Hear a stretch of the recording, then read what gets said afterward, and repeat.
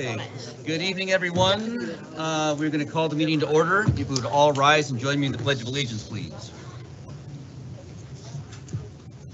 I pledge allegiance to the flag of the United States of America and to the republic for which it stands, one nation, under God, indivisible, with liberty and justice for all. Thank you.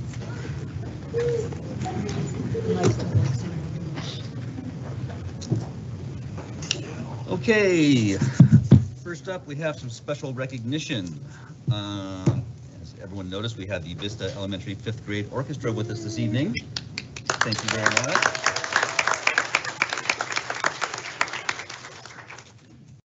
Dr. Pierce.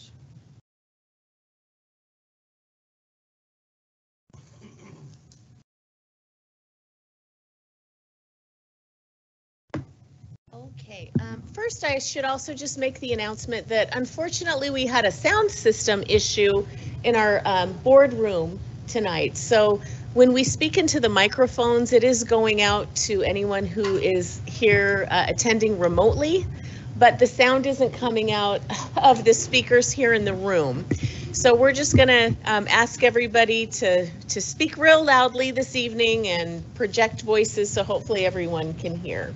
So I'm so excited tonight because we've invited Vista's 5th grade orchestra to come this evening.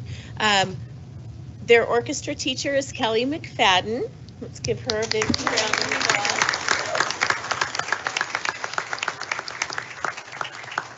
And we've got Principal Jennifer Behrens here as well as Assistant Principal.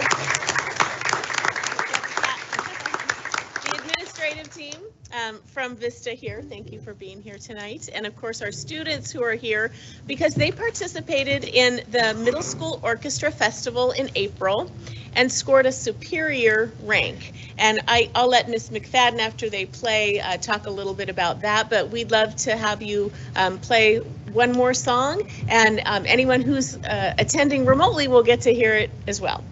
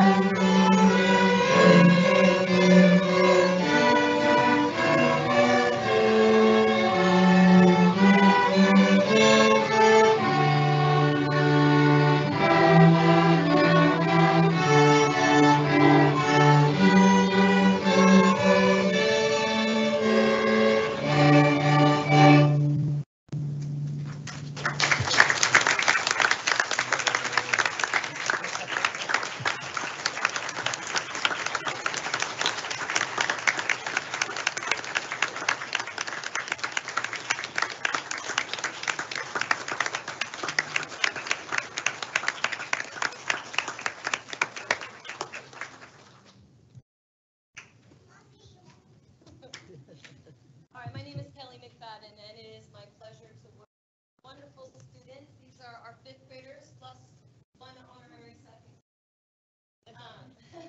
And these kiddos began playing for the first time on September 20th. That was their first day of playing these instruments, almost all of them ever. And they didn't really even know how to open their cases at that time. So it really shows to a true testament of their character that they come early every morning, 4 days a week, 7:45 to 8:30. And they come well practiced, work really, really hard. And this is the progress they have made just in these 8 months. So I'm so proud of them. And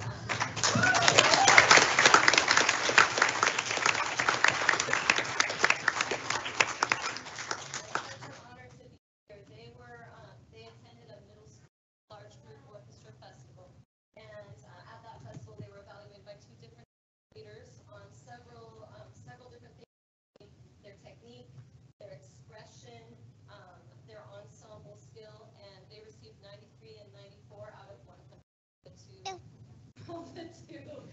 from the two adjudicators, and so that earned them a superior ranking, which is the highest rating they could possibly get. And so I'm just so grateful to Mrs. Behrens and to Tina Brewer for helping us make this happen, because we've never done this before, attending this middle school festival. So it's just a delight, and I just want to say thank you again. And these kids are amazing, and they deserve all the kudos.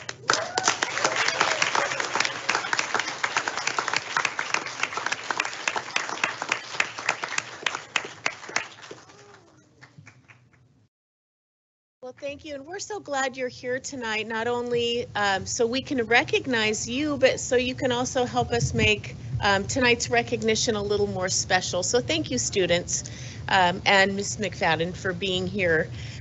In addition to recognizing the orchestra, we've got a couple other special recognitions this evening. We're celebrating our district volunteers.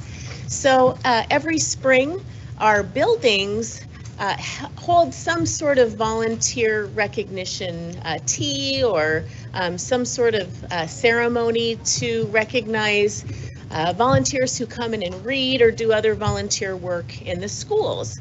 And we wanted to do that same thing for our volunteers who volunteer on our district committees. So we have numerous district committees and parent advisory councils. We've got community engagement board, career and technical education advisories. We have our district equity team, our ECAP preschool advisory, our facilities executive committee, our focus committee, instructional materials committee, which is new this year. We've got a migrant and bilingual parent advisory council, a special education parent advisory committee, and new this year as well, a tribal education and collaboration committee. So we have numerous community members and parents and even staff members who volunteer their time on committees, and we want to recognize them this evening. So if you are here from any of our district committees, you received an invitation to come tonight and be recognized, could you please stand?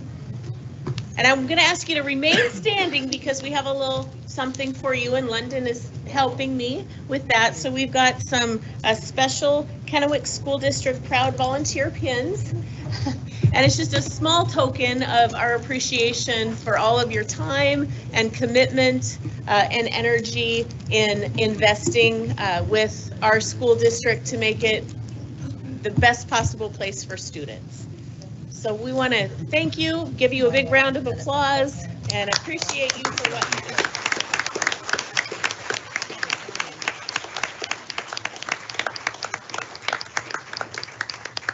And I know I see members of all of the committees, I think, here tonight. So we appreciate you coming out and taking the time. Hope you got some cookies and punch and enjoyed the wonderful orchestra, and hope that you'll continue to work with us next year as well. So thank you so much.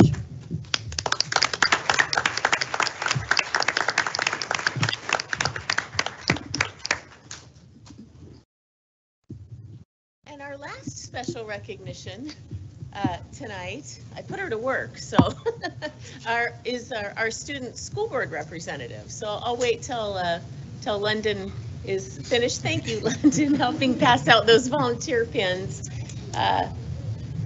Because we have a little recognition for London tonight as well. Yeah, surprise.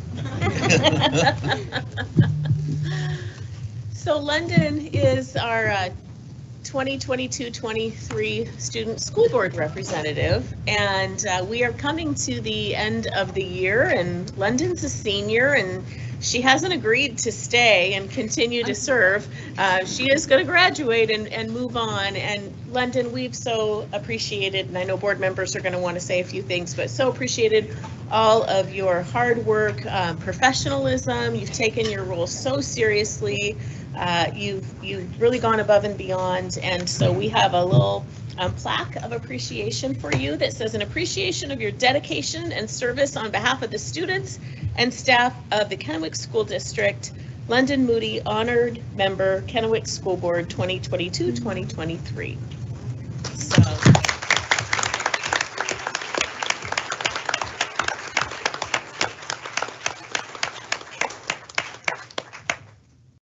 And I want to invite board members to share any thoughts they would like to with London. Well, London, like I say, you've always shown up. You've always got a big smile on your face. You're always prepared. You have great things to add. You have been nothing but professional and kind, and we truly appreciated having you on the board. So we're going to miss you, but we know you're going to go do wonderful things. You're welcome. You know, we always fight here on the board about different things. And one of the things tonight is the first ones to say congratulations to you. I'm sure we all want to go first. I didn't quite make it at first. Sorry. It's okay. But I think you're awesome. Thanks for everything you do. I'm glad you were part of our school. Thank you. Thank you, London. I didn't know that London was my neighbor until this year, and I wish I'd known a long time ago because I'm very proud of her. And she's also a good neighbor. I know that from other neighbors. But I appreciate the fact that you've spent a lot of time with the students, and that's been a very important part this year for a lot of the information that you brought to us. So I know that you will take your leadership skills and go on and do great things for us. So thanks. London, you're sweet, you're beautiful, you are a wonderful ambassador, you were a hard worker, you're so smart. I'm so proud of you, love your family, and so I'm really fortunate to know you better. I knew you a little before this, and I know you a lot after, and you and the family are just wonderful souls. Well, going last is a hard thing to follow up on here, but London, you're going to do fantastic things at college, and you've been a fantastic advocate for students this year, and you've just been an amazing student board rep, and I look forward to seeing the big things that you do, and thank you so much. Thank you, guys. Wonderful. Thank you very much. Wonderful. Well, we can move on to our business portion of the meeting, but know that this we'll probably want to give the Let's give students a them a couple minute minutes to here to pack up. yeah. And, okay, thank you all They don't again want to for stay being and watch here. the rest of the meeting.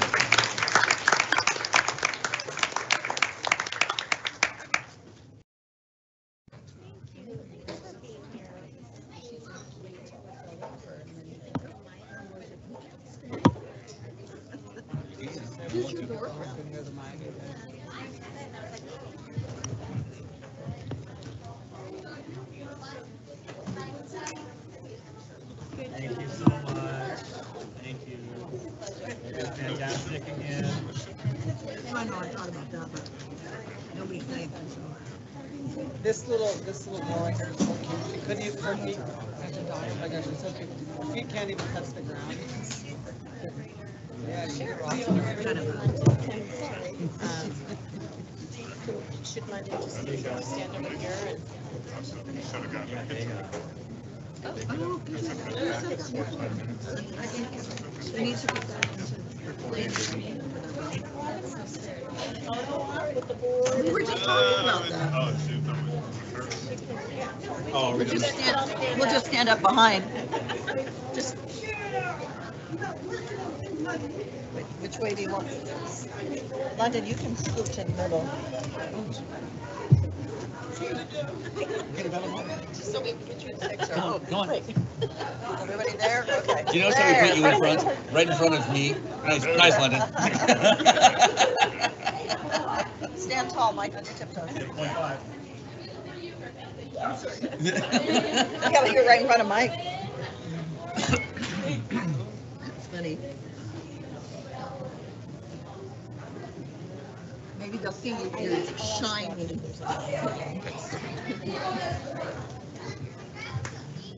Can I have a cookie? She told him they could have one cookie. So, the girl, I don't know her, but the girl at Southridge just won state golf today. Yeah. She was doing really well. Yeah, they just posted about it. Good job. I think she was, yesterday she was third, I think. Yeah, she was doing really well. I mean, it was really close. Yeah. You don't remember her last name? I'm going to Clemson. Yes, that's right. I know, I was like, it was. Huey. H-U-I. Yeah, Huey. She played last year. She did. She did really well last year. And she won it, huh? First, second, and third were like Oh. 1 point apart yesterday. They were so close. So August. very good one person. So amazing. She's performed. Yeah. Oh, I did.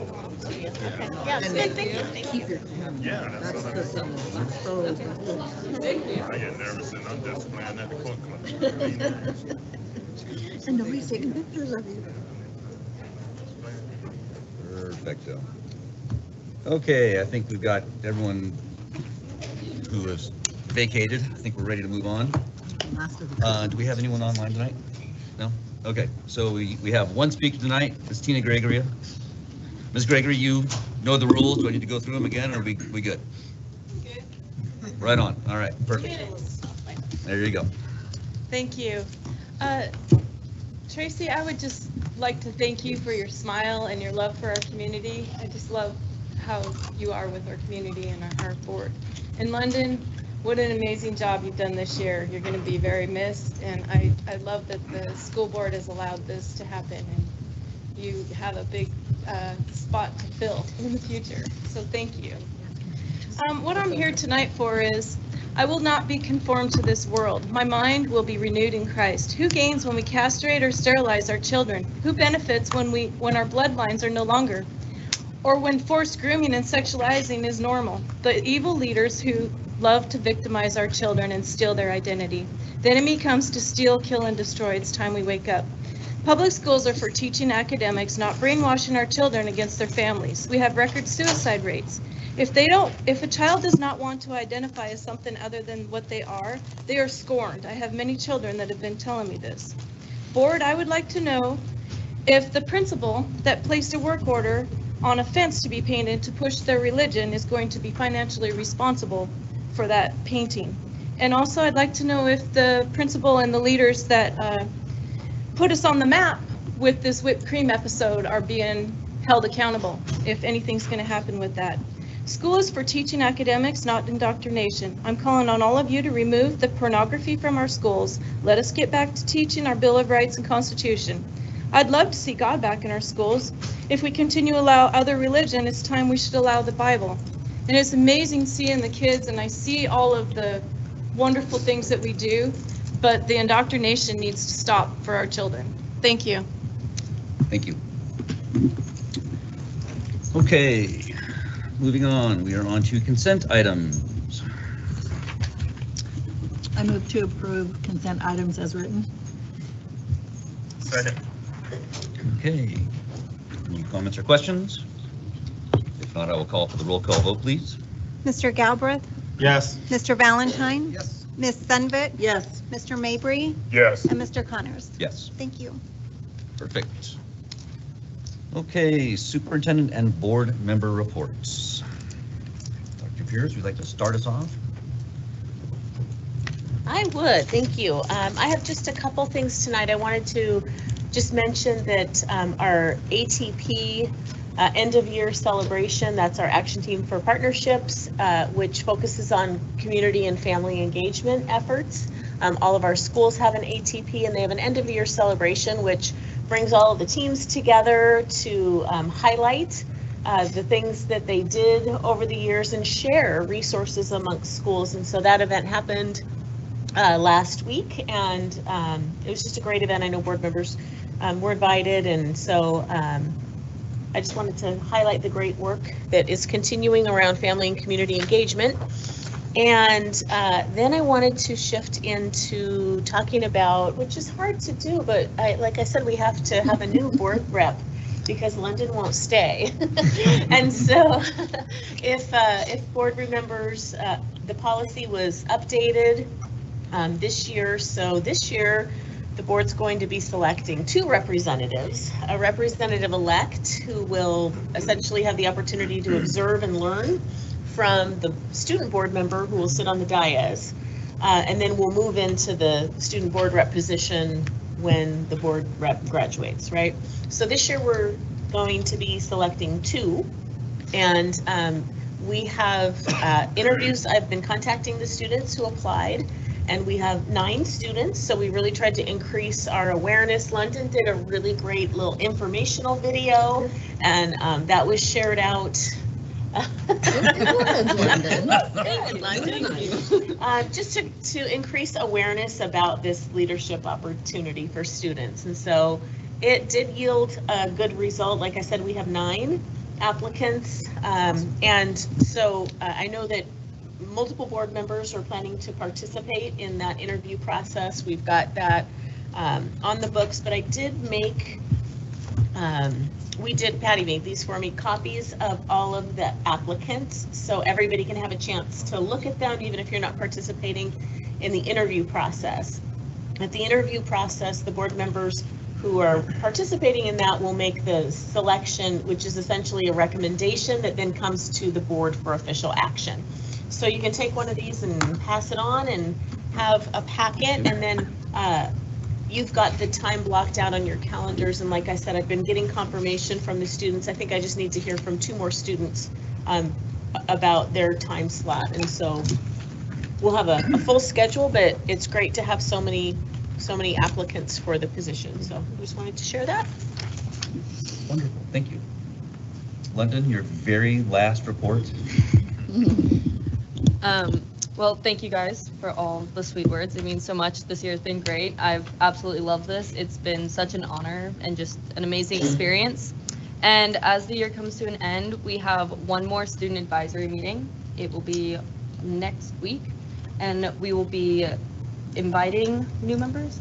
They will be attending, so we will have new members attending that will be sitting with us next year, and then pretty much just graduation for me. So that's all I have, and thank you so much. Wonderful, thank you. Okay. Yeah, just real quick, I had a call with a fantastic student from Southridge, kind of sharing with me all the work that he's done on financial literacy and how he's been able to grow a club within Southridge to, I think, over 150 members, and this thing is taken off. But a very, very bright young man, and I think he's going to get a chance to come and share some words with us here in the 1 or 2 board meetings from now. But it was great just to hear his passion for what he's doing, and so did that. And then I would just say good luck to all our athletes at state. I know London's, your team start tomorrow. We've got a bunch of other teams participating, so good luck to everyone. Thank you, Michael. I was also gonna wish everybody who's advancing the state good luck. This has been this week, as everybody knows, there was filing week for people who want to run for school board, and we have some people running this time. So I was actually got a lot of phone calls from community members and from candidates and stuff. So I spent a lot of time like talking about that kind of stuff and talking to people and potential candidates and stuff. It was actually kind of fun. So I felt really engaged in that way. I've almost probably more phone calls than I've had in a really long time, but just about that kind of stuff. So kind of fun and kind of seeing kind of where everything's gonna shake out, and really excited, and wish everybody luck. Thank you, Diane. So used to grabbing them. I was honored, I guess is the word, to go to the Yakima Nation convening of school directors and tribal leaders last Thursday. And I'll try not to cry. I was telling Ron, we spent the morning with 9 of the tribal leaders telling about their experience in school. And it wasn't, except for one, it was not a good experience. And one of the examples was one of the men was a very good athlete and tried out for a team and was told, you bet, you're in, you're great, but you have to cut your hair. And he wears his hair long in a braid, and he did even as a young man. And he said, I can't do that. That's, you know, that's part of my heritage. That's where our wisdom comes from. And he was told he couldn't be on the team. And we've come a long way in 40 some years, but we still have a lot of things for all of our students, but especially some of our smaller groups of students. But then there were some great things too. And one of the things that Dr. Pierce and I talked about when I was telling her about it is we're maybe not counting our students as accurately as we can, our Native, Alaska Native and American Indian students. And so I sent you those papers, and hopefully we'll be able to do that, because that is actually a treaty right for them to have that money come to them, federal and state money. And then the district is supposed to be doing things with it for them. And so that was an amazing time. And one of the great things was we had cheesecake, and it had hand-picked huckleberries on it. If you've ever picked huckleberries, that's a lot of work. And that was pretty amazing too. I was at the MCP talent show that same evening. And the only word I can think about is wow. We have some all over. I mean, we saw these kids today, it's super talented, but I was just amazed. And MCP has some ability to do some different things than other schools were. But if you get a chance next year, go to theirs. That was very good. And then, excuse me, yesterday was the Key Connections, which we partner with Ben Franklin Health on that. And one of our speakers was Joe Razzo, who's a teacher at Southridge. And he and Chris Blackman, also a teacher at Southridge, and Lorena, who's our CIS person up there, did a after prom drug and alcohol free party at Atomic Bowl. And they had about 400 and some kids go to prom, and 100 of those kids came to that party. And it was free for the kids to come, and it was from 10 to I think 1 in the morning. And they're gonna do another one next year, hopefully for homecoming and prom. And so they were very happy to participate with us on that. And that was it, because I was out of town the rest of the time. Thank you. Ron? I have a couple of 3 things. First is, at the beginning before the kids started playing, I was talking to a couple of 3 parents, and we were having a discussion, and usually, as usual, I brought some homework for you, Tracy. The arts this week has also included sports. Has been the time for plays and some musicals, I think, going on this week.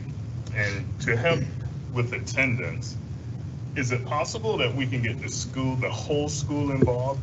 And here's what I mean is that you have the plays been put on, but we have DACA that can handle the financial side and could aid in putting on the play and put with promotions. We have the art department, different parts that could help make a poster that can be shared in the community so that you can get the word out better. Journalism, they could get on the radio, promote it, and make it part of the curriculum. That this time of the year, they come up with some class project to promote the plays or whatever is going on. And Gabe, you mentioned the person with the economic side.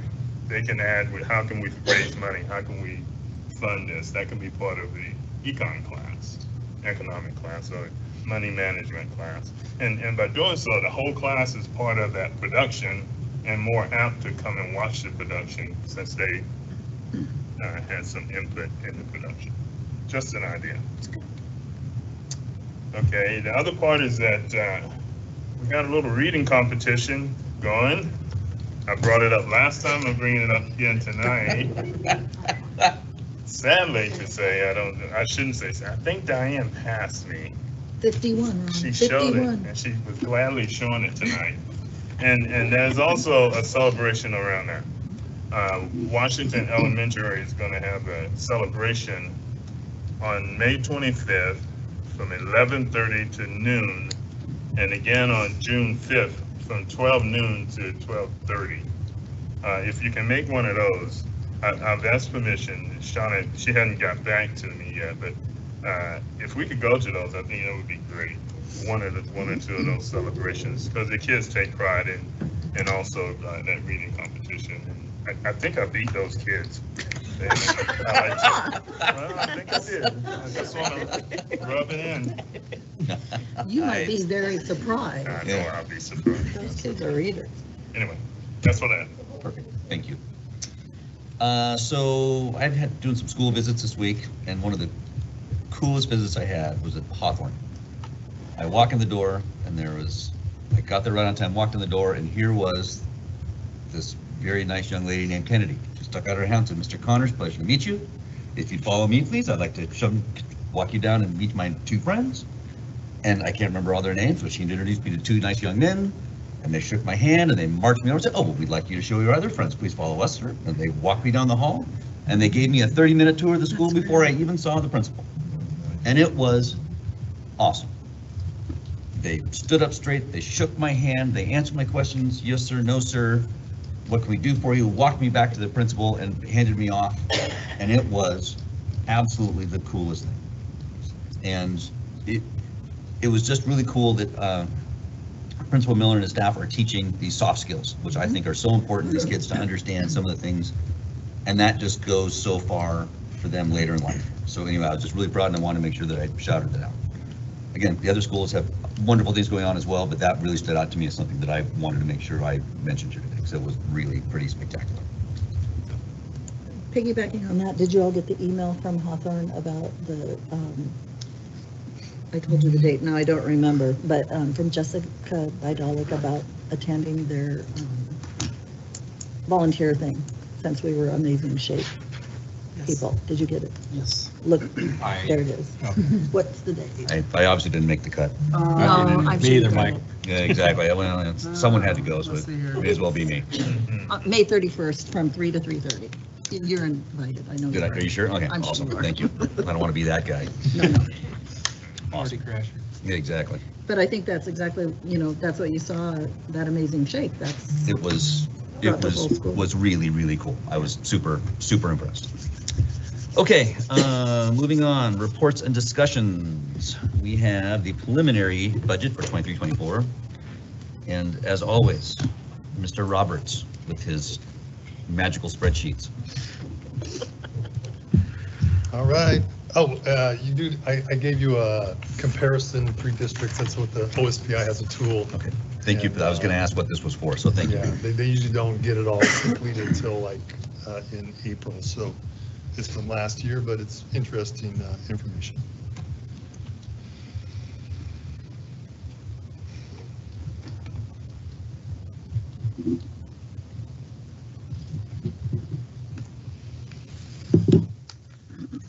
So not a lot of change from the last meeting. I'll just touch on a few items here. Down the bottom here, the property tax increased that a little bit based on looking at collections in the spring versus fall. So we expect to get a little more in the spring here of January 2024 collections there. So just a small increase. And then the levy equalization formula that was updated by the state, and that would result in a little more money than what we had projected. And mostly the state just came out and said their other computation model is up to date. So we'll be plugging in some numbers and hopefully being pretty close to matching all these numbers up here. But so slight change there, 21.5 million on the basic ed local funded increase. And then some changes here on the staff, non-staff cost. There's a few staff here we missed that were on leave that, substitutes were in those positions. So that kind of got increased a little bit here. And then some programs down here. LAP, there's some teachers there that were teaching some classes, and for next year, those classes won't be offered, and so those have to go back into basic ed, so that creates a cost there. and some CTE also got shifted to basic ed. So instead of, CTE paying, say, $100,000, now it's going to go to basic ed, and that increases those numbers. So that's part of the staffing process. So change there, about 12.4 million there. So we did gain a little bit of ground with that revenue change, but and here's the numbers. There's 21.5, that's the revenue change, and then 12.48, that's this number down here. So we're still right around, and we've whittled this down a little bit. And remember, we're losing about $13 million of levy equalization. So if we had that, we'd be a lot better shape.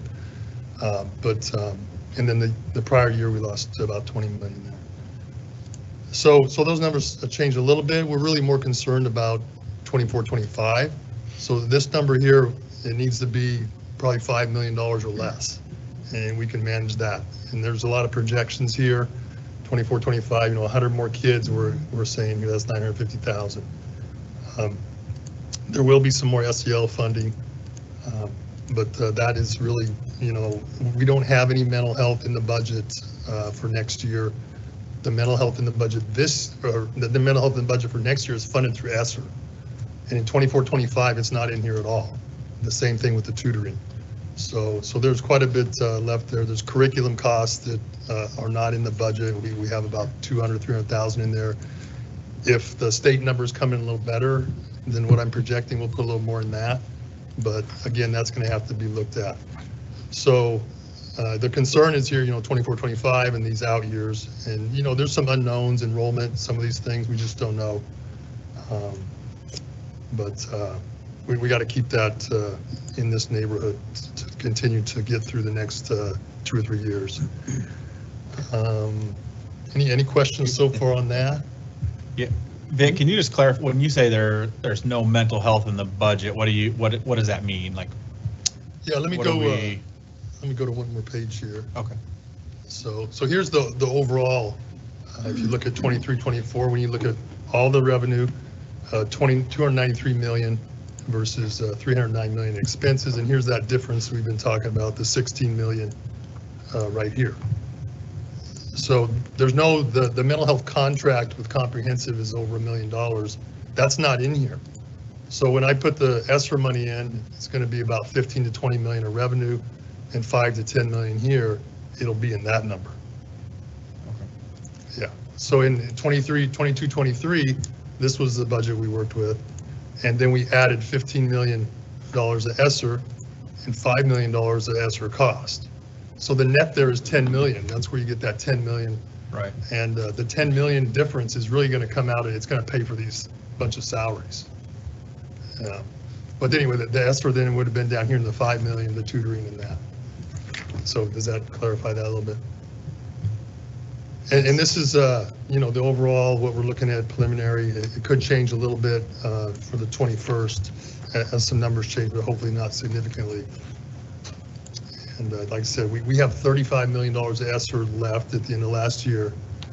We're going to use probably about 15 this year, and then we'll use 15 to 20 next year. And that'll be put in here with 5 to 10 million here. So we're talking about a curriculum adoption for next year of math, which is could be pretty expensive, a couple $1 million or more, I'm not sure. And that would be part of that, along with mental health and tutoring.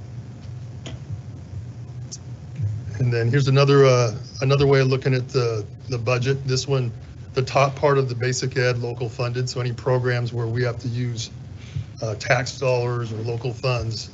And this is really what we've been talking about with kind of the changes in revenue and that. Down here at the bottom are programs we really can't use that money. And that's where I say, like CTE, if some costs had to come out of here, they go to basic ed, that makes things a little worse for us. The numbers here, this is overhead. This is allowed costs that we can take for your overhead, admin, those type of things. But mostly we've been working with this. What's the change in revenue expenditures, and now we're kind of bringing it all together here. So any questions on some of these? We're still working with food service. It's kind of a placeholder. I'm going to be meeting with them next week, and they do their meal counts and that revenue, but they will get enough revenue to cover this $200,000 or $300,000. Any questions? The CTE that shifted back to BE, why was that? What classes or? There's some classes that were in, I think, Chinook. They had with the art requirement, the science and some things, and they needed space. And one of the CTE teachers went over to do science and some of that. That was part of it. And then some other admin costs that since CTE's enrollment is down, there's just a few things to move around so they can continue to meet some of their needs. And then my second question, that state retirement decrease, that 5% or Yes. whatever, almost 6, where does that go then, that money that's not being It's just spent? net savings. So in the big picture, it just, in say this scenario here, it's net savings that's, received. If we didn't get that, this would be changed, this number here by $800,000. It'd be 16.85 million. Whatever that difference was. Right here, 826.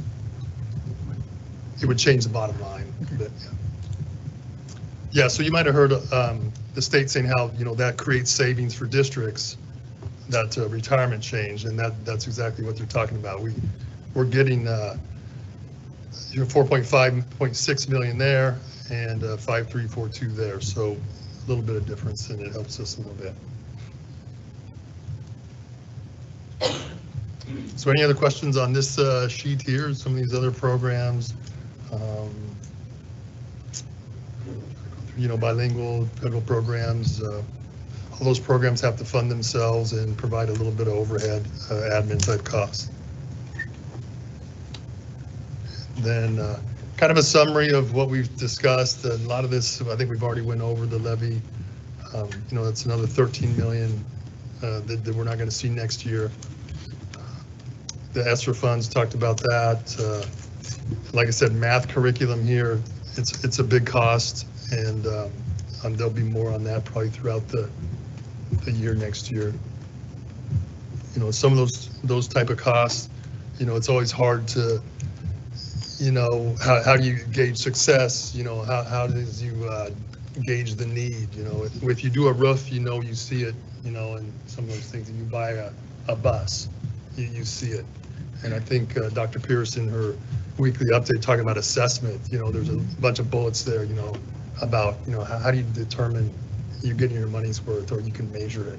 And that's some of the things we have difficulty with, especially with, spending $2-3 million on things, curriculum and those type of things.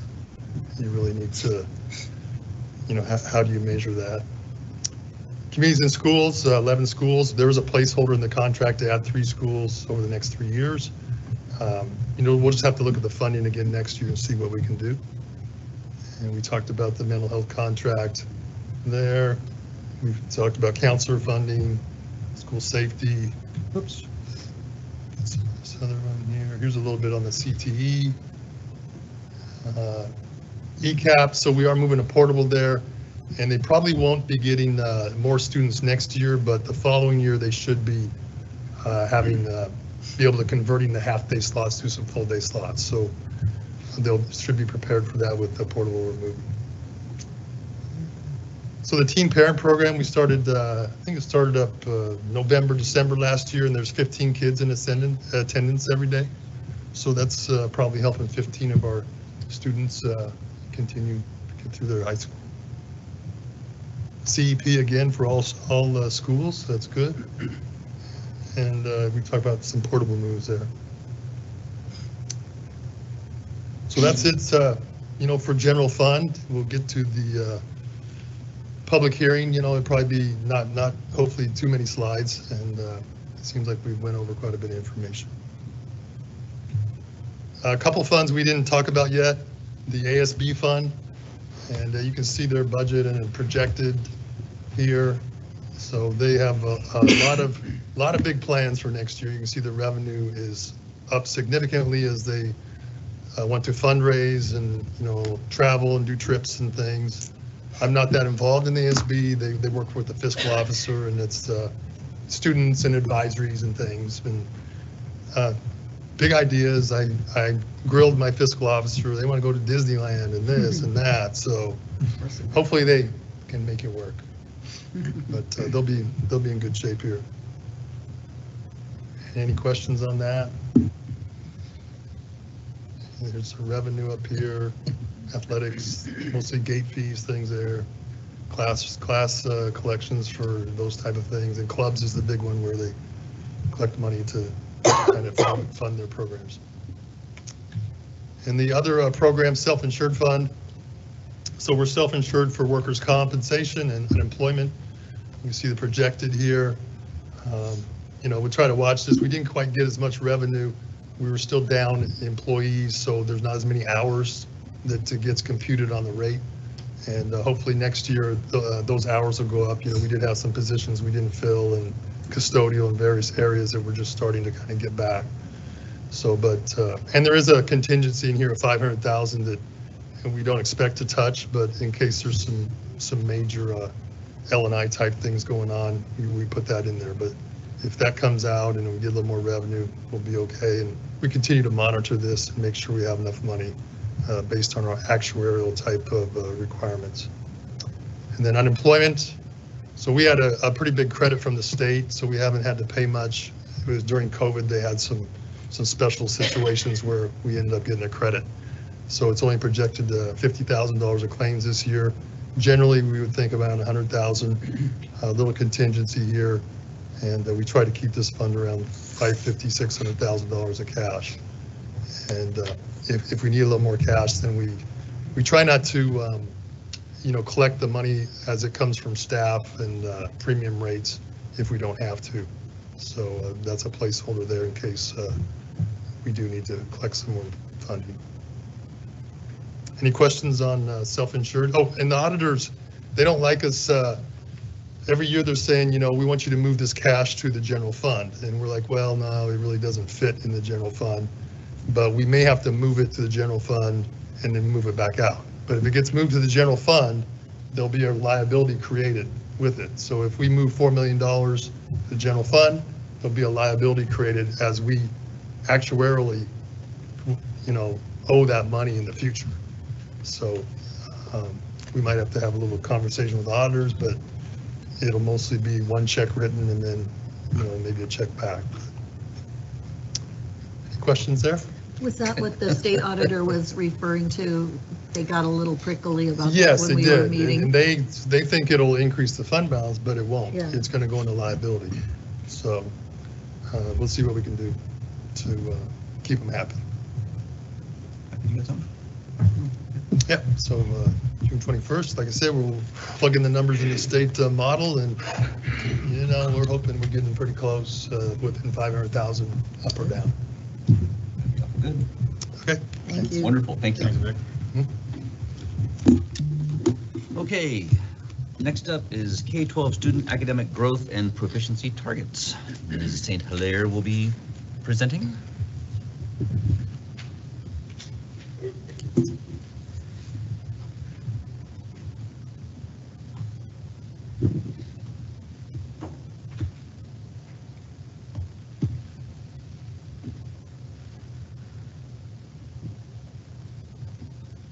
All right, well, good evening, everyone. It's nice to be back with you. I'm going to talk a little bit about our some of our assessment data and how our kids are doing tonight. This ties to our strategic goals. I just want to remind the board that we have a goal that our students are engaged learners, and we're just going to really tie tonight into making progress. We're going to be looking at growth and also meeting grade level standards. Okay, so I just kind of want to remind the board that we look at lots of indicators. Mid-year, we looked at MAP and DIBELS, and we also looked at on track for graduation. So our MAP window just closed on Friday. All of the schools have finished MAP testing. They are still doing DIBELS and Smarter Balance, so we will look at that in the fall. So for tonight, we're going to look at growth and proficiency that's outlined in our district performance indicators. So our growth, we want all kids growing. Our kids who are a little bit behind, our kids who are on, our kids who are above, we want everyone growing.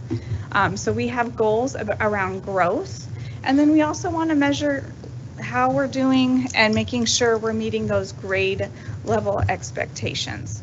So tonight, we're going to frame that. All the goals tonight that we're going to talk about are around MAP. So I'm not going to look at everything, just what we can do with our MAP data. Okay. So we'll look at mostly 2nd through 8th grade in reading and math for MAP. So we'll start with our elementary schools. And this is just a really broad, very high level look. I do want to point out that this is all students in the grade level. When we looked at this in March, we were just looking at certain populations of students. This is the whole grade level that we're looking at. And we're also looking at spring to spring. So our students had to be here last spring, and then they just took it again so we can compare what happened between those 2 testing periods. So this slide that we have right here is related to growth, that all kids are growing in both reading and in math. As a district, we have a goal. We want 90% or more of our students making their expected growth from spring to that next spring. And so you can see where we're at in 3rd grade, 4th grade, and 5th grade in both reading and math. I do want to point out, I'm going to show in a few slides how this compares to previous years as well. It's really hard to look at this so high. It's like, well, what does it mean, right? And I also well, what do I want to say? Let's see. This is almost hard to determine, like, what is it saying, because we look at it also by school, we look at it by grade level at school, and we also look at it in the classrooms. Did you have a question? Yeah, so, okay, I just want to make sure I'm reading this right. Please, So yes. our goal is 90 or above. Yeah. And we're 50-ish, 40-ish, 50-ish. Yep. Okay, so we're a little bit low there. Mm-hmm. Seems like, growth is related to kind of where you are, right? Like if you're, if COVID, I think our numbers went really, really down. Mm-hmm. So it feels like our growth should be like really, really high right now because everybody's coming out of that. So I'm kind of curious to know, I'm sure we're gonna get to it, like what percentage of kids are on target or above target? Okay, yeah. Yep. Okay. That's going to be the next slide. Okay. So we are going to look at that. I also want to share what's hard about looking at this is we have some schools and grade levels who are a lot higher than this. And I do have an appendix at the end of the slide so we can see it by grade level and by school. This is a hard number to look at because there's a lot behind it. The other thing just to mention is when we get to the school level data at the school level, and we do it too at the district level, we're disaggregating the data by program participation, free reduced lunch, language learners, all of those things as well. So we can really dig in to look at specific student populations across the district and within schools too. So to your point, the next slide is looking at who is on grade level, who is making it and meeting those benchmarks that the grade level sets. So a little bit different. And the indicators are slightly different as well. It's not 90%. We want 65% or more to be in the 60th percentile or above in reading. Alyssa, I'm sorry, yeah, I apologize please. for interrupting, but just one little nuance in this as we're talking about it. Remember our goals are for all students, right? To be engaged learners, all students to be making proficiency and being at grade level.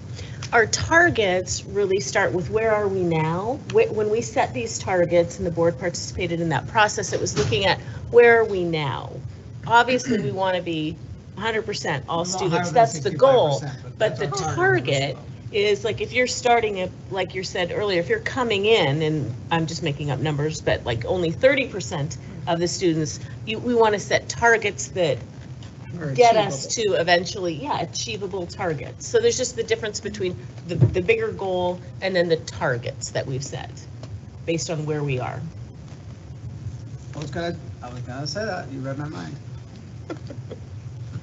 Okay, so this, I just want to share, it looks like I forgot, this is for reading and math, and the percentiles are slightly different for reading and math. For reading, we want them to be 60th percentile or above, and for math, it's who are the 70th percentile or above. That's what we're saying is on target. So I'm gonna, any questions? Melissa, am I remembering that? I think when I just started on the board, we were at 50%. We had Yes. attained that, and then we moved up. Is that accurate? Yes. Okay. Yep. I was trying to remember if that was what we had done. We made the standard higher. Right. And because that ultimately, and we don't have the state assessment data back because we're still testing, but ultimately, that's kind of the big benchmark that we're looking at. And those percentiles are supposed to correlate more with students actually being at grade level on the state assessment. So that's why we raised those. Well, and here's a little bit of an example moving into middle school. We're just going to look at growth tonight because our targets are for growth are in MAP, but in proficiency, it's in smarter balance when we look at that. So we're just going to look at middle school growth tonight. So moving on to middle school, we've got 6th, 7th, and 8th grade, and we're looking at growth. So these are the percentage of kids who met their growth. And I will point out, and I can share a little more data in a handout if you'd like, or follow up with a report. The amount of growth varies from grade level to grade level. So as the kids get older, the points don't change as much on the score. And we use all these nice charts to decipher like how much should a kid be growing to make a year's worth of growth. And it can even vary depending on where the student's starting the year and their score. So there's some complicated math going on to get these averages out. All right, I wanted to show a little bit as well some of our trends over time. So we did take the last 3 years to look at growth and proficiency. So this one is related to reading growth, and you can look at each grade level each year. If you'd like, also, you can kind of see the cohort of students. So this would be in 3rd grade, in 4th grade, and then now they're 5th graders. Not exactly the same kids, because kids move around and we get new kids, but you can kind of see if you wanted to look at them that way as well. So this is kind of a helpful tool to say, like, are we gaining? Do we need to look at something over time? And we always want to be trending up and seeing those percentages grow. So this one's specifically for reading growth. This one would be math growth for 3rd through 8th grade. So students are growing in math from year to year.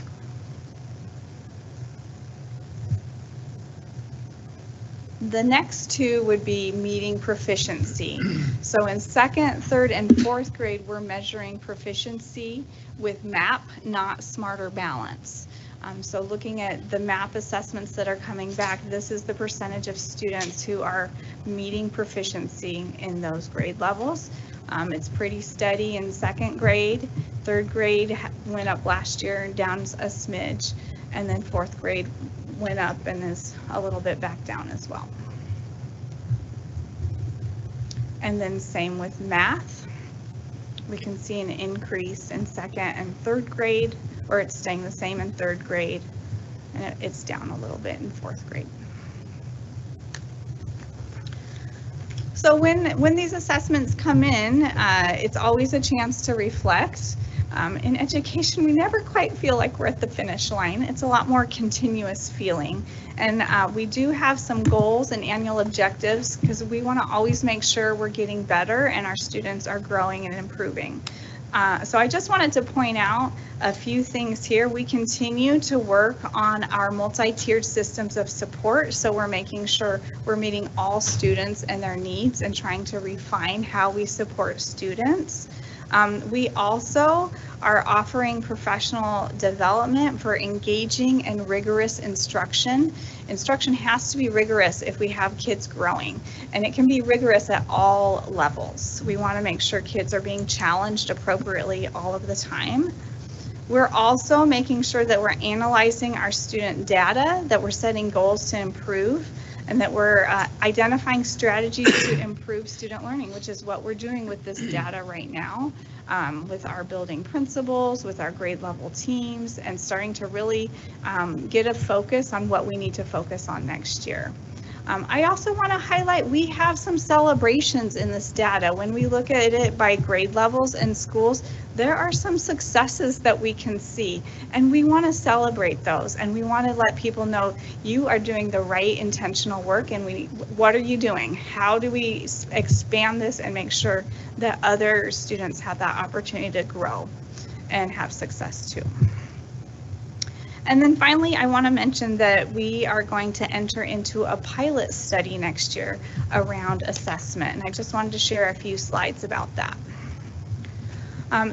For several years, Kennewick has been using DIBELS and MAP as some of our common district assessments in elementary school for DIBELS, MAP for elementary, middle, and even in high school. In the past 2 years, some schools have been using STAR to be assessing and progress monitoring MAP and reading for academic progress and to help adjust instruction and really inform the teaching that's going on. Some districts already in the Tri-Cities area have transitioned from MAP to STAR for their common district assessments. And this spring in March when we talked, we shared that some schools were using STAR to progress monitor students every 6 weeks or so and adjust their instruction based on what they were seeing. So schools and teachers are using STAR, who are using it, really like the reports. They like that it's user-friendly. It seems to be quicker assessments. It doesn't is not as many one-on-one testing situations. A lot more of it's computerized, so you can test a bigger group all at once as well. But to do STAR and MAP is a little bit redundant, and we just don't have time for that. So for next year, we're going to conduct a pilot with schools to really gather some data and really consider strongly replacing DIBELS and MAP with STAR. And we're taking volunteers right now. So schools can choose to opt into this pilot study. We want to study and compare student growth and proficiency using STAR versus MAP and DIBELS. And we have the reporting mechanisms to look at growth with STAR, just like we do with MAP. We also want to study and compare how does that translate to the state assessments and the learning students are doing. We want to look at time spent on assessments. We would like to gain time back into instruction versus assessments. We also want to compare and see what is the data easy to use and really able to address needs of students quickly. And then we also want to look at a return on investment with time, money, and just the costs of administering these assessments. So we are gathering volunteers. I think we've got about 12 schools interested, so we should have a pretty good study to look at next year and able to see if that would be a good move for our district to make. Any questions? Questions or comments? Just real quick, Dr. Pierce, when do we look at these goals again? When do they come to us to, because the goals come to us to kind of approve or look at, right? So Is that in the fall? Goals, well, so there's the goals and the targets. And really at the board retreat in June is when we get information from the board to help inform the objectives. So can you go back to that? The goals, like our strategic goals, our big goals, we've kind of got those set. Then every year we do a process to get from the board Sorry. This one? The one with the objectives, like to inform the work that we're doing to try to achieve the Oh. goals. Sorry. And we haven't for a couple of years looked at the targets. So there's the target document as well. And, but that would be the perfect time to have that conversation as well, as if there's adjustments to the key indicators or the targets, it would be a great topic for the upcoming retreat. Yeah, because I mean, just going through this, when I see like greater than 90% target and I'm seeing numbers that are in the 50s, like it just doesn't look right. Like, so I guess just Yeah. ultimately I want to just make sure we're having a discussion around the targets and the goals Yeah, I think in that's good. detail. It's realistic that you're saying. Or, yeah, just, I don't, And it it's doesn't in- paint a yeah. great picture in my mind, looking Yeah. at it and saying, well, 90% of students Yeah. here and we're in the 50s and And that's why I like to really distinguish between the goals and the targets, because I think Right. it's so important that we're never conveying like, we're good with like 65% or Right. 90%, we want 100%, right? That's our goal. All of our goals apply to all students. But you have to look at where are you starting, and even, discussing it with schools, what we say is these are our district targets based on where we are as a district. But we've got schools that are starting above and below what the district target is. Now, we would never tell a school, oh, you're good. You're at, if our district target is 60% and they're at 65, they don't just say, I'm good. No, your target's higher. You go, Right. Because we're striving toward that goal of all students. And then we've got schools who are really far below the district average target. So they're setting their target lower, if I'm making sense. Yeah. So it's, the only reason I bring that up is I would never, I just want to make sure people understand it, so they're not interpreting those targets as we've got goals that aren't for all students. right. How far back do we have this information?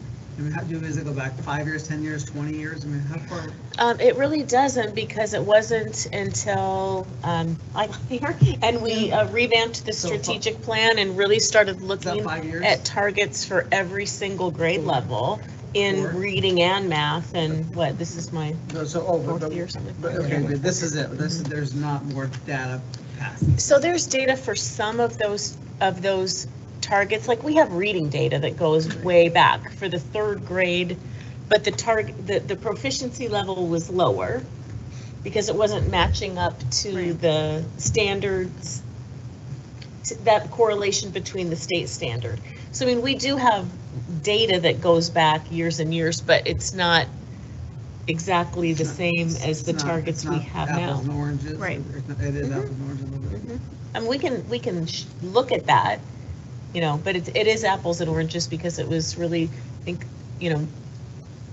more focused only on reading, mostly focused at third grade, and the proficiency level was raised with these targets. I just want to make sure when we dive into this, then we put the proper time and get into it and have that discussion. That's not for now, but just whatever that is, if it's the next board retreat or meetings down the road, whatever. I would just like to dive into this a little bit more. Any other questions? Wonderful. Thank you. All right, thank you. Okay, we have no unfinished business. So next on our agenda is the new business, which is the boundary recommendation. Mr. Phillips will be presenting.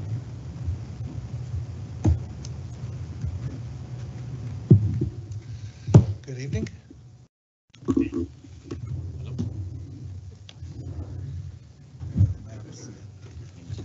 Thank you, Rob. Okay, so you're gonna want to, oh, look I at you. saved mine. I'm doing my part here. Okay, so you can take one and pass it on, or if you already have one, you're good. Oh, wait. hold on. There's a 5A and a 5B. 5A, 5B. Okay, There you go.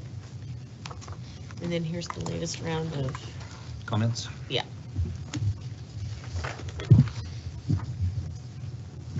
Okay.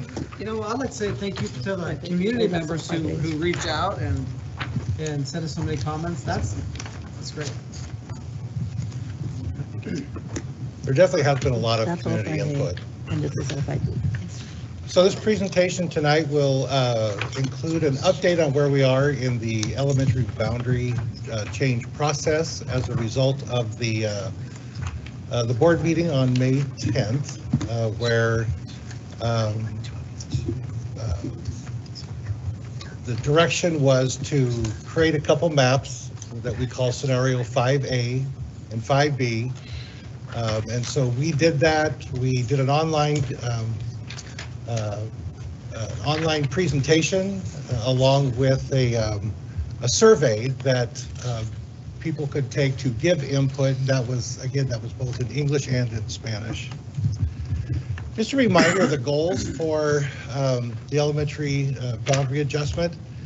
We really want to see a decrease in enrollment at Amon Creek and Sagecrest. They are two of our very largest schools. We want to distribute enrollment more equitably amongst schools. On October 1, our smallest building was Edison at 326 students, and the largest was Amon Creek at 749 students, so there was that really big disparity. We want to distribute enrollment a little bit better than that.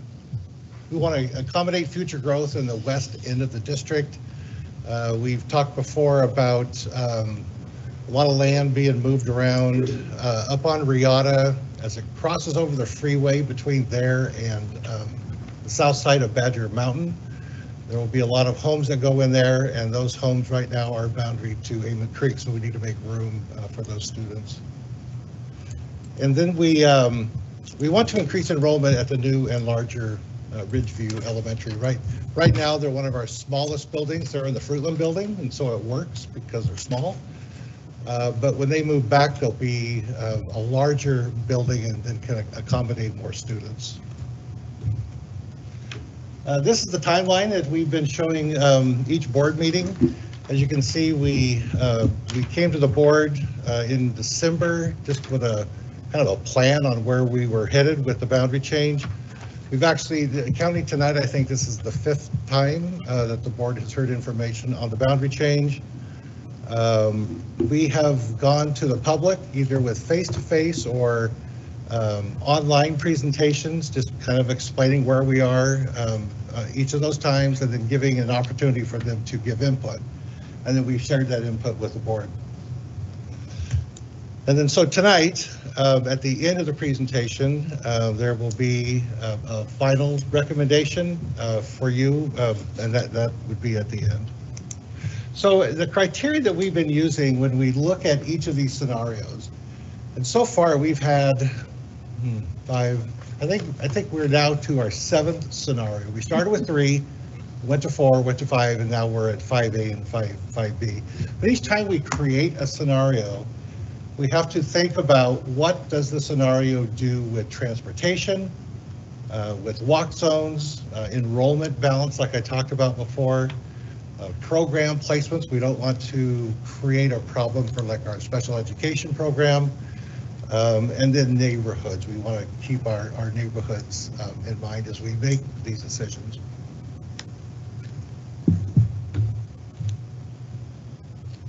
Says here, the Kennewick School District continues to seek community feedback, and actually this is a slide from a couple presentations ago, but we do continue to go to the community to ask for that feedback for boundary changes that'll take effect not next school year, but the school year after that, which is the 2024-2025 school year.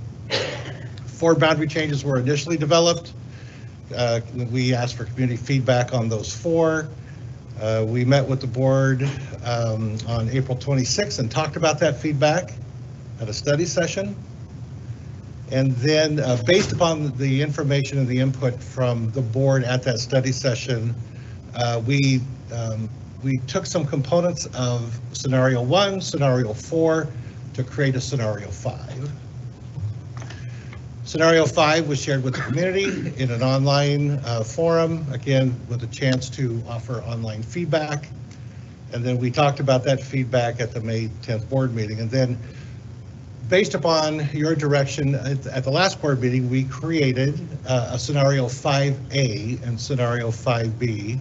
Pretty closely, it's pretty close to the original just scenario 5, but with a couple different tweaks in each scenario. So we've been seeking community input on those two scenarios, and we're hoping for discussion on the feedback, which I'll show here in a little bit, where we're hoping that a decision can be made on the boundary change. And I just wanted to add this again, just to make sure this is always out there. Our recommendation is that when the boundary change takes effect, 2024, 2025, is that fifth grade students would be grandfathered to stay in their present school, the fifth graders and their siblings, provided that the families provide transportation for them. Okay, so we'll take a look at the two scenarios, and of course we always start with the current map. It's kind of where we are today. You'll notice that we have 17 elementaries, but not all 17 elementaries are listed here because they're not all part of any changes. So this is scenario 5A. So I'll go through all of the different changes as we talk about 5A. I won't need to do that for 5B because all the changes are pretty close as they are in 5B as they are in 5A. So I want to make sure the cursor works here. Yep. All right. So this area up here it's about 20 students, and it's an area just to the west of here is Avon Creek. It sits over here. Sunset View is here. This is that area that's just to the east of that Black Rock coffee stand there on Steptoe. There's about 20 students. They used to belong to Sunset View. We're looking to move them back to Sunset View. This area here, this is all Hanson Park. We're recommending that all of Hanson Park, and it was really clear in the community feedback that all of Hanson Park wanted to stay together. So this is everything between Clearwater here and then the backside of what I think is called the Ridge at Hanson Park. I think that's what it's called. So it's all of Hanson Park, and they're going to move into Ridgeview. This here is a little corner of Ridgeview. There are, I believe, 46 students in that area, and we would be looking to move them into Sunset View. Sunset View is one of our small schools that we're looking to raise their enrollment. This area over here, this is Hawthorne's boundary. Vista is also one of our smaller schools, and so we want to raise that enrollment. There are 76 students who live in this area here. Volland is right here. You can just barely see that street right here. This is Volland. And so off of Volland, there are about 4 streets that go from Volland to this line here. There's about 4 streets, and then there's a street that runs north-south. So those houses that are on the east side of that line, they'd stay at Hawthorne. But over their back fence to where the boundary is right now for Vista, all of those students, those 76 students, would go to Vista to raise their enrollment. Okay. Edison is our smallest school, and so we really want to try to raise that enrollment. We're looking at these 2 neighborhoods right here. This has been, all of these so far have been on all the scenarios. We'd be looking at moving these 2 neighborhoods into Edison. It's a total of about 83 students.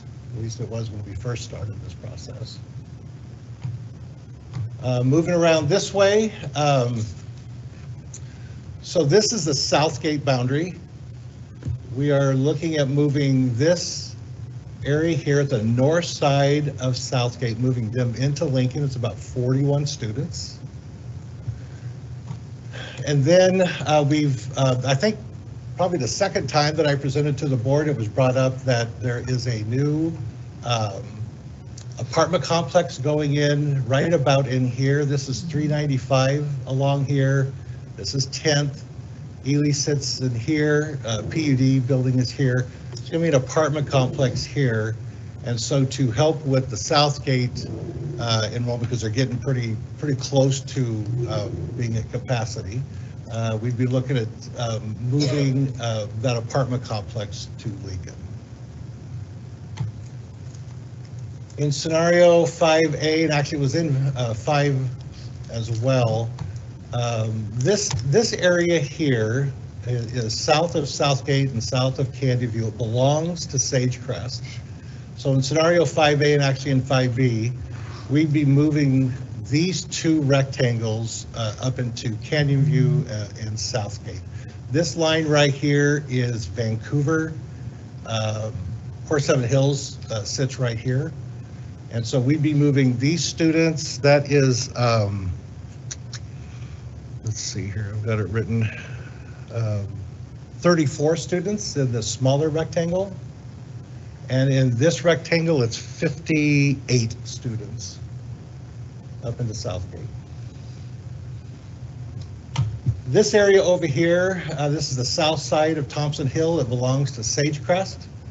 And in all of the scenarios that we've talked about over the months, we would be moving them into Ridgeview. We believe someday, hopefully, crossing fingers, that there will be a road at some point that would come around this side of Thompson Hill and could quickly and easily get to Ridgeview, but that's not there. When I talk to transportation, they believe that they could, it'll be about a 5-minute extra bus ride to get these students here around this way and up into here and up to Ridgeview. It's about I asked them about how much longer would that bus ride be. They said about 5 more minutes. The other piece here, and it's one of the different pieces in for 5A. This is the Creekstone area. The Creekstone is in the Ridgeview boundary. There are about 65 students in that boundary that go to Ridgeview. There are about 27 students, I believe, that are in this Creekstone area that already go to Lincoln. But in scenario 5A, we would be moving Creekstone into Lincoln.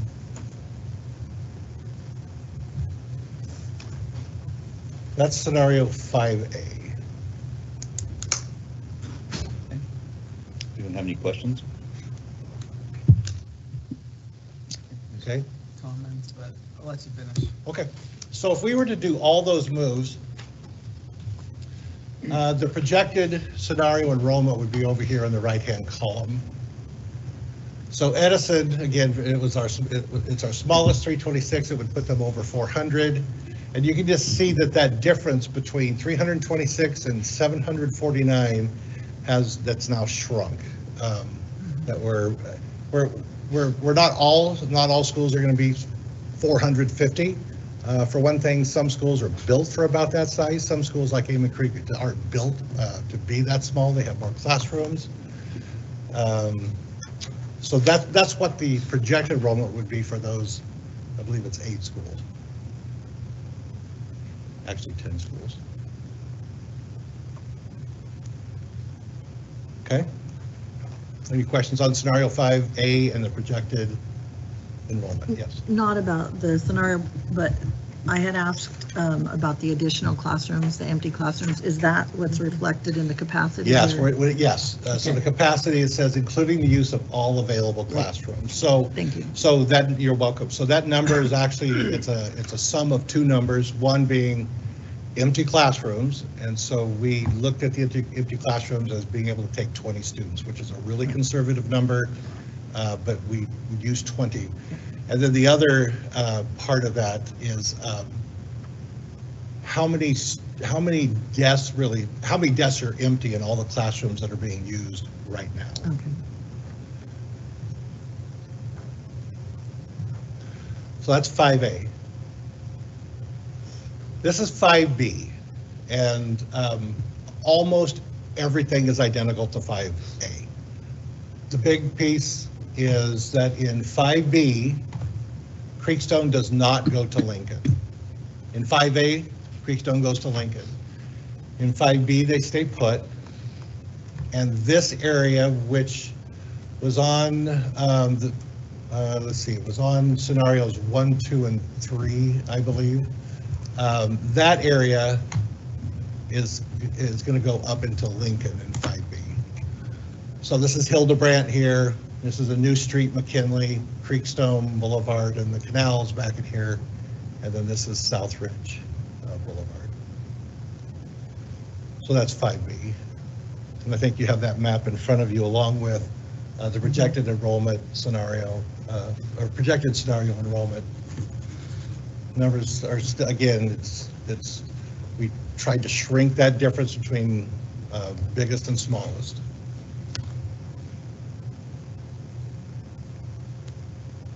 Any questions on 5B?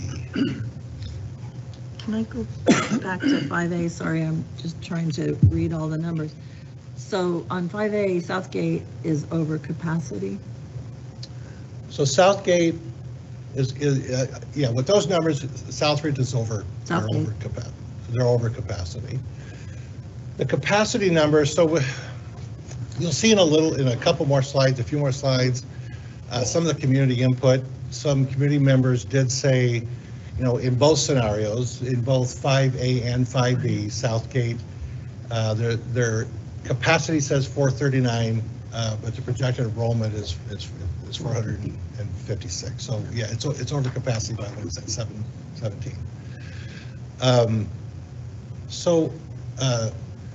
So today, Vic Roberts and I sat down. We pulled the actual enrollment count for Southgate and took a look at how many students were in each grade level and figure out, okay, so they have 4 classrooms in K3 and 3 classrooms in 4-5, and we took another look at the capacity, and I didn't change it on here because that would have, I mean, it would have looked a little hokey because now it's different. But we really believe that the capacity for Southgate is 470. If we look at those classrooms that are designated for a kindergarten, first, second, and third, and each classroom is we again, it's very conservative, but we put 20 in those rooms. And then we looked at the 4th and 5th grade classrooms and said, okay, so they could go up to 25, which is also a very conservative number. Most of our schools, like 4th and 5th, are like at 26, 27, 28, in some cases up to 29. So we really believe, after looking at it again today, that that capacity number is 470. Not to make your job harder, but Sorry. but this maybe will. So if you did that very fine tuning on that school, would you see differences in other schools if you did that? Potentially. I'm not sure. I'm not sure what happened with Southgate when we originally took a look at those numbers. I guess that would be possible. I just,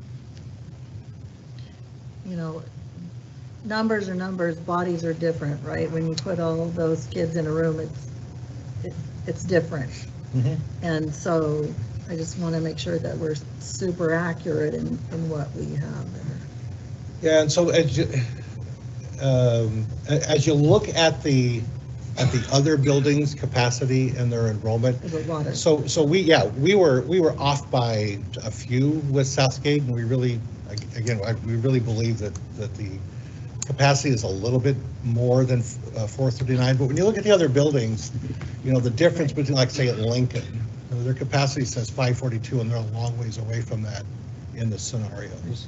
So even if we were to go back and take that same look with all the other schools, I don't think it would be enough to be a problem there. Thanks. You're welcome.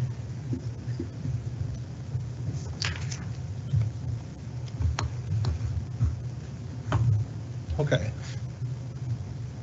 So we, like I said, we did an online YouTube presentation that that the community could take a look at, scenarios 5A and 5B. We put that out to all the affected schools through Parent Square.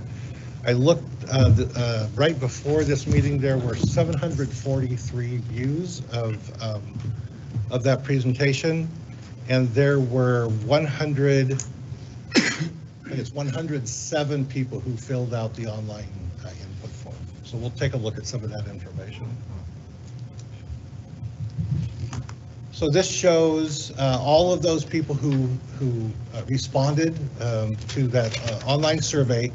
You can see that Ridgeview had almost 60% of the people who responded were from Ridgeview, 62 total out of the 106. After that, it was Sagecrest, which makes sense because Ridgeview and Sagecrest really in between 5A and 5B, those are the two schools that are the most, I mean, they're really affected in a different way in this scenario as compared to, like, say, 5 or 4. And then there's a smattering of other schools. And that Ridgeview is Canyon Lakes and Hanson Park. Canyon Lakes is Sage. No, not Canyon Lakes. Creekstone? Creekstone and Hanson Right. Park. Yeah. So after the question of, what school does your child attend, the question is which scenario do you like best? And so scenario 5A, there were 35 people who said, I like 5A better, 33%. And then scenario 5B, 72 people, or 68% that said they liked 5B better. 5B, that's the one where Creekstone stays where they are, and that area, the Sagecrest area just above Hildebrandt to the north, goes up into Lincoln. So I took a look at all the comments that you have in front of you. Again, I think it was 106, 107, somewhere in there. And I just kind of boiled that down just to kind of encapsulate, like give you a summary of what that would look like, or what it really looked like. So a lot of comments that were just simply, I like 5A better because I get to stay where I am. We don't have to move. But there were a few comments. Of course, Sagecrest neighborhood north of Hildebrandt, they get to stay at Sagecrest. Students, a few people said students are more evenly distributed. It allows for more room to grow at Ridgeview. Panoramic height students would have to walk across Creekstone, which there was only like a couple people that said that, but I thought that was I think it was an important piece. It wasn't like a bunch of people said that, but that's something we'll have to think about. But they would have to cross, and so I'll just need to talk to April Heiser to make sure. So would they be able to catch a bus, or would they have to walk? And if they have to walk and cross Creekstone Boulevard, what might that look like? The Sagecrest neighborhood north of Hildebrandt was moved from Lincoln to Sagecrest 7 years ago. There were a few comments about that. That same neighborhood that we're talking about, they used to belong to Lincoln. And so I just thought that was a really important comment. And then a couple of people said that it makes Creekstone a walk zone if homes are moved to Lincoln. So if Creekstone became a Lincoln boundary neighborhood, that would be a walk zone for most, if not all of them. Again, that walk zone in an elementary is a mile. And not crossing any major streets, right? Like not crossing 10th or whatever, that's part of the plan. So I think that if it's less than a mile, this is an I think, I don't know if you want to hear an I think, but what I think it is that if they're crossing there's something dangerous about that walk that's only 0.6 of a mile, then we can go through a process to take a look at that. These are the comments for scenario 5B. So students in Creekstone get to stay at Ridgeview. Again, I think in this slide here, where you look at the Ridgeview line, 62 of them, Many of them were, that's where that comment came from, were from those folks. That students in Creeks don't get to stay at Ridgeview. Bless you. The least displacement of students. There were quite a few of this comment. Students who have attended Ridgeview at the Fruitland building would be allowed to attend the new Ridgeview. There were just some comments about, so my students have endured, almost a year and will endure another half year at Fruitland. They want to be able to stay at Ridgeview. Some comments about 5B best meets KSD's objectives of increasing Ridgeview's enrollment, decreasing Sagecrest. A few people wrote, and actually on both sides, 5A and 5B, that people bought their home in a specific boundary and now we're moving them to a different boundary. Relieves enrollment at Sagecrest, keeps students closer to their school, more closely aligned with original 3 scenarios. And I'm going to guess that what they're talking about is that one neighborhood north of Hildebrandt. That was the way it was in the first 3 scenarios. More room for growth at Sagecrest. And then there was a question, is there any other input that you want to give? A couple comments about Southgate, enrollment is over capacity. There were a few comments, and there have been a few comments in previous feedback from community. The feedback was that, man, my child's going to be a 5th grade student in that school year. Now they're going to have to change schools in their last year. So I just want to be really clear that our recommendation is that those students actually would get to stay at their home school as long as parents provide the transportation. In each of the input sessions, there has been a couple comments about, I'm going to assume that the people who live in that small area that belongs to Amon Creek by Black Rock Coffee say that they shouldn't have to move to Sunset View. They said ones that I can see Amon Creek from my backyard, so forth. There were a few comments about boundaries should not cross 395. I've seen that one in the other sessions of input. And then teachers weren't asked for input. I mean, they weren't asked specifically as a teacher group. I mean, everybody was asked because it went to everybody. So that's a summary of parent community feedback. Questions? So I read all the same stuff you did, thank you for that summary. I think it's pretty good. It seems like there's like the people at Ridgeview, or the people in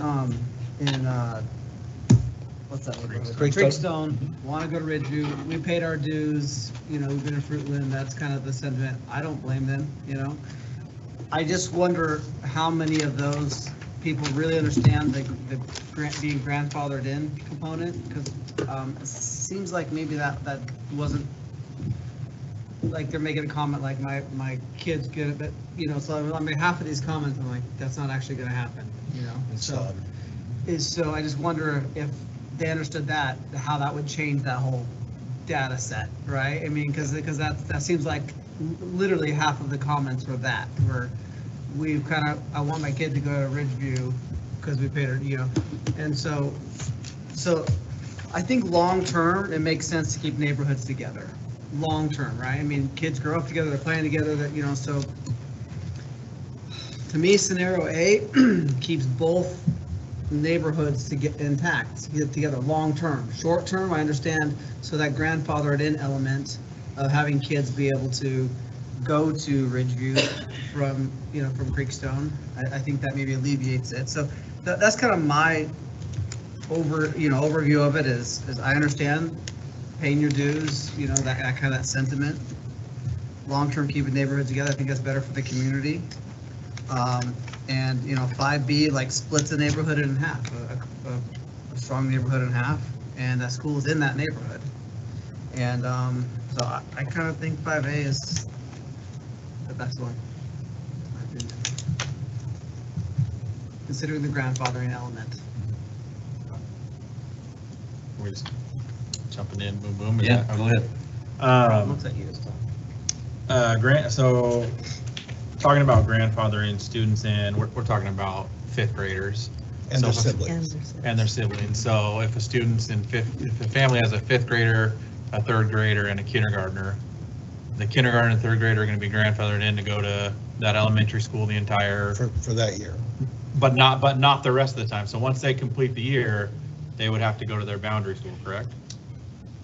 In this recommendation, yes. I mean, you.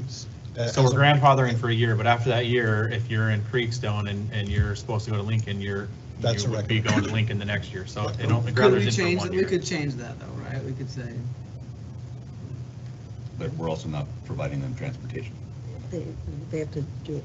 yeah, I understand, yeah. And that's- But then we run that part where, okay, so now a family sells their house in Creekstone and they weren't grandfathered in, so now they're gonna go to Lincoln and everyone on the street's grandfathered into Ridgeview, and so it's just like, that would take, you'd have to have 70 families move out to move in to kind of make that adjustment. So that's my comment on grandfathering. And it's not this year, it's a year from now. Right, Correct. yes, So that- those students who would be grandfathered, those fifth graders, today they're third graders. Third graders. Yeah, they're third grade. And then just as far as enrollment goes, I mean, I particularly like 5 being the fact that Ridgeview is up at 472 students with still some room to grow versus leaving a brand new school with 100-ish opening. You know, I looked at the enrollments and we got a couple schools in 500s and a couple in low 400s in 5A. 5B, it seems kind of like it evens them a little bit more in the mid 400 range. So just the numbers seem to make more sense to me that way. I mean, I don't disagree with the neighborhood comments. I mean, everybody wants to have their neighborhoods go together, but I mean, ultimately we're gonna have to make a decision, and neither one's gonna. I mean, someone's not gonna be happy. It's not so, perfect for yeah. anybody. Diane? So exactly what you're saying about, leaving room for growth. So in 5B for both Sagecrest and Ridgeview, leaves more room to grow. But if we go back to the original reason for this, it was for staffing, right? And to moving, or not the original, but part I of the think it was original part reason. of the, potentially part of the conversation, and not so much having a bunch of teachers like, say, at Avon Creek. Really, part of the staffing was like at Avon Creek, they have more of a Right. need for counselors, let's say. Or the specialists. We had some originally music teachers, or librarians, excuse me, we're going to have to, or library secretaries, we're going to have to spend some extra time going Right. and coming and all that. Yeah. And so it seems to me, if I'm looking at the numbers, and I tried to write them down the other day, that B makes it more equitable number-wise throughout the district, through the elementary, and that hopefully, unless we have a huge influx, on the hill there, we don't have to look at moving staff around again, or splitting a day for a staff member or something. For like a specialist. Right. That Yeah, not would be our hope. regular. so Yeah, some specialists, schools correct. will lose like classroom teachers. Correct. just because- But you're not going to split like a third grade teacher 50-50, but you No. could have to do that to a specialist. We've had that Right. conversation, yeah. And so I know how strongly communities feel about their music teacher, their librarian, their PE teacher. That's a very important thing too. And so, we had an ugly situation right before I joined the board about, between Kennewick High and Southridge, about sharing a music teacher, and that did not go very positively. And I don't want to have to look at doing that again. So I think B, there's positive and negative in both, but I think that B keeps that from happening maybe in a less time if we keep growing. Ron, thoughts, comments? people spoke, and it wasn't close. You know, we have to take that in consideration. The public, the people that were concerned or had thoughts clearly stated, I think it was 60-some% to Yeah, 30-some it's going the percent. wrong way. We have to take that in consideration. We are. When was the last boundary change? Someone said 2016. Is that accurate? Or I was can't it- remember exactly, Mr. Roberts. It was either 2015 or 2016, whatever. Game Okay. Creek opening. All right, if not, I will entertain a motion. I motion that the board approves the recommendation of scenario 5B be implemented as the future elementary boundary effective 2024-25 school year. Second. Any questions or comments? If not, I will call for a roll call vote, please. Mr. Galbraith, Yes. Mr. Valentine, No. Ms. Dunbit, Yes. Mr. Mabry, Yes. and Mr. Connors. Yes. Thank you. Rob, thank you. I know we You're made you welcome. jump through a lot of hoops on this, so we appreciate you You're going very the welcome. extra mile. Thank you. It was and my mile pleasure. and extra mile again. He says with a smile. Yeah. Thank you, Rob. Was it your pleasure? We'll do it again next year. No, he won't. Well, be go here. ahead. So can I actually ask a question about that? Is there a way, like, we put this on more of a rotating schedule to kind of look at, just I totally to, agree with that. you know, Yes. so it doesn't get to the Look at the point where numbers. we've got the huge gap in enrollment? So even if it's just every couple of years, it's kind of looked at Mhm. to make sure we're tracking correctly. I think the reason that it happened, and Rob, you can, he's not listening, but with our big schools that we added, that made a big difference. When we kept everybody at 400, it wasn't so much of as many Yeah. people moving, but when we went to 700, and that was the discussion when the Sage, when Amon Creek and Amistad, thank you, I'm going next door.